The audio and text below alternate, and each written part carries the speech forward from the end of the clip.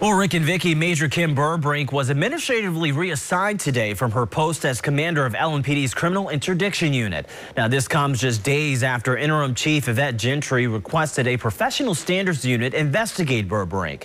LMPD's Public Integrity Unit file on the Breonna Taylor case details a number of problems they ran into with Major Burbrink as they investigated the shooting and the 3 officers involved, Sergeant John Mattingly, Detective Miles Cosgrove, and former Detective Brett Hankinson. PIU investigator Sergeant Jason Vance dedicates 5 paragraphs to outline how Major Burbrink inserted herself into the investigation. Burbrink attended a WebEx briefing on the case in mid-May. Vance says the PIU objected to that, saying they considered her an informational witness and feared other parties could be present during the meeting without PIU investigators' knowledge. According to the report, during the briefing, Burbrink began asking pointed questions about the investigation, and when investigators mentioned inconsistencies with Hankinson's story, Major Burbrink took opposition with investigators and requested investigators to list the inconsistencies.